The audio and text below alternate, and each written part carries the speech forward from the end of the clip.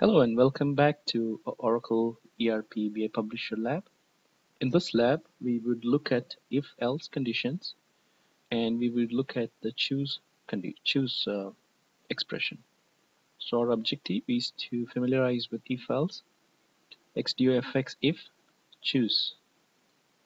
At this time, I'm assuming that the BA Publisher add-in is installed and is working correctly. Let's get started. The syntax is if the condition, you notice the syntax and the endif. The same thing can be achieved by XDOFX if the condition goes with inside, then the result, else result 2. There's another way to do it through XXL if test, then the condition. Let's look at some examples. In the first example, I'm going to look for if department name not equal to null, then I will display the department name. Otherwise, I'm going to display nothing. Similarly, if the count is greater than 4, then do the thing. Or similarly, if the sum of the total price is greater than 100, if CD by price indicates the root element is CD and the price is the element. So if another example would be if the country is equal to UK, multiply the price by 1.6 to convert to dollar. So you can see the expressions here. Let's try to do some practical examples. Thank you. Before we start, let's look at our XML file. So we have the main root is catalog. Under the root, we have gartist as a child. Underneath the gartist, we have another root called CD, and the CD is repeating within the gartist. And if you notice, CD has a few elements: price, year, title. The category type is the attribute. So we are going to start with our basic template. Let's load the data first.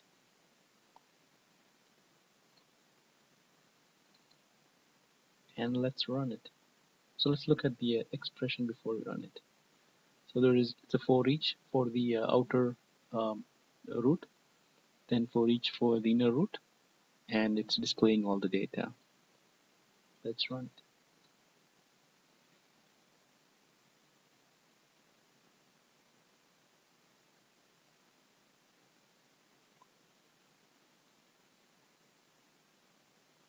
It's a straightforward output. It shows the artist and the discs or CDs or cassettes they released. And you can see there's a price element and the year element. Let's start using the if conditions on it. So in this example, we are going to add if the root row, if it's a CD, only then display. We don't want to display any other records for this element. So let's start with adding the form fields. Go to my developer tab. If you don't have the developer tab, go to more commands, customize button, and you can check this box, developer. So I'm going to insert the form fields. So I'm going to insert a form field here.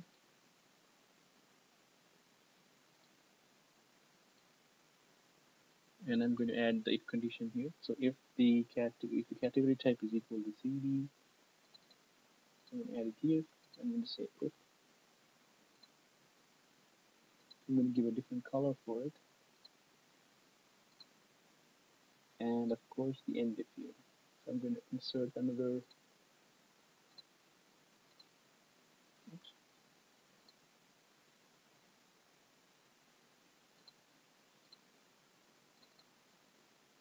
I'm going to insert end if.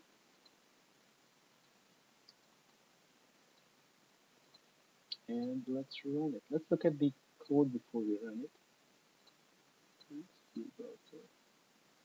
The code looks like for each artist, for each CD, if the category type is not equal to CD, so we want equal to CD. Update. If it's equal to CD, display the elements. Otherwise, not. Let's look at it. So we can see that it's only displaying the CDs here. Let's look at a few more examples. So in this example, we are going to say if the count of CD is a root element, so the count of CDs is greater than 4, only then display the amount or display the fields. So we have 5, here we have 4. So if it's greater than 4, which means we will only see Bob Dylan. So it's pretty. You can code the if else, if within the developer block or text for field block, or directly type it in. So let's look at the fields first. So it's for each artist. Then we are so if you notice that the if condition is not coming here. So the if immediately it comes out immediately after the for each. So let's run it and see what happens. So only Bob Dylan because the other CD group has only 4. Let's do another example. Similar to the other example that we had, here in this case we are going to sum up the price within the CD element for each artist. And if it's greater than 100, we would display the record. So in this case, um, CD is the root and price is the element. We're going to sum up the elements. So it's 10, another $12, $1, $90, and it's another day. Definitely this is going to be showing up here. Look at this one. It's a $9. Let's run it. So you can see that the total is, the other one doesn't have the totals. If you look at here, this one is showing up, the other one, the total never reaches that. Let's do another example then. So in this example, we are going to add one more column called price in USD. We're going to add price in USD, and we're going to say if the country is equal to UK, we will multiply the price by 1.6. It's a simple exercise. Let's try to do that. So I'm going to the developer. I'm going to add my thing. I'm going to code for if country is equal to UK, the price multiply by 1.6, and if it's not equal to UK, then price is price. In the word properties, and I'm going to make it as a number, and the format would be, let's do like that. Let's run it.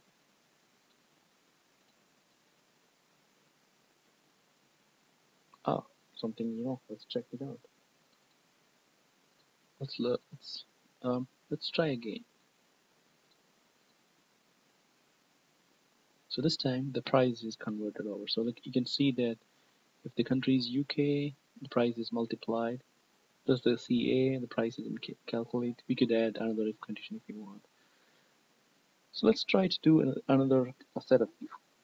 So previously we have seen how to use um, if to achieve to control the program flow or the data flow. Let's try to do the same thing with XXL if. So if we use XXL if is similar to if, but there's a slight difference. So if in this previous example we said if the category name is not equal to CD, then do this. The same thing with XXL would be XXL test if then and if. It's similar but a little bit different. If you look at this count of CD, it's this format. Let's try to do the same thing. Let's try to convert the ones that we did in if else into XXL if. So I've replaced the regular if with XXL if test equal, and I put the end if as XXL if. Let's try to run it.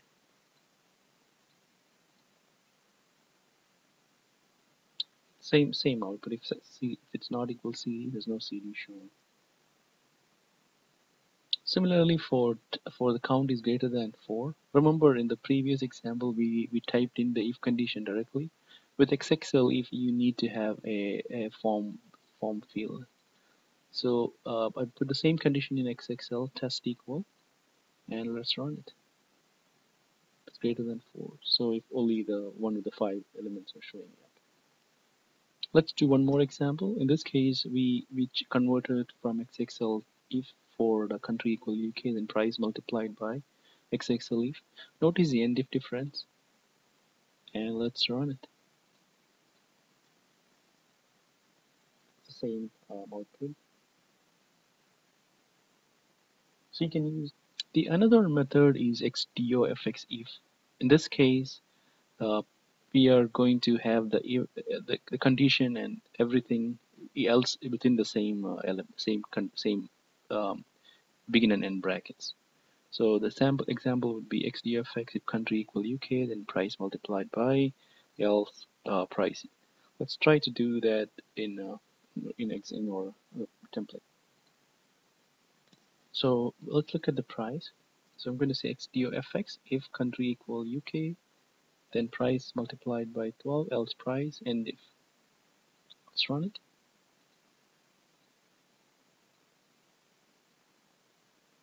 So similar same output, but only a different syntax. So all these templates I have, it's there, and I have a header region. Of course, header region is an if else, if condition, if one equal this condition were satisfied. So you can download it and play with this. The next exercise we are going to do will be with choose. Choose is similar to case if you are in any other programming development, programming any other programming language.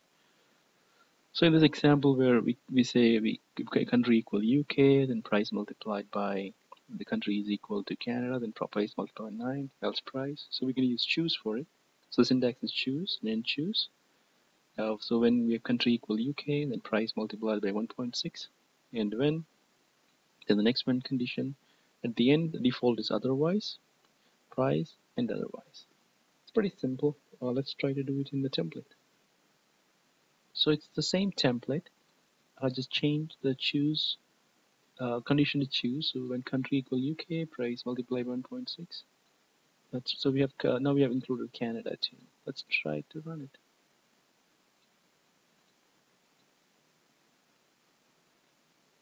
You can see the price. Now the Canada price is converted, then the UK price is converted. So now the next question is, what happens if you ran out of space here? Definitely, there is a limit on how many characters you can put in. I mean, in this at this point, I would assume that if there is more conditions here, you can modify it in the SQL statement. Then get the converted price over, or you can directly type it into the box. Which it looks the format, it mess up the formats. Then you have to take care of the formatting, and the template may look a little bit ugly, but it does the same purpose though. So it works in the same way. Then you have to take care of the formatting by yourself. Finally, I just want to show the templates. The templates have all the different ifs. So you can see there's a header region. Bring what you want to test first above the header region. Then you can run with tests. So let's go back to our final review. So in this exercise, we looked at different if-else conditions. The first if was if the condition then ended.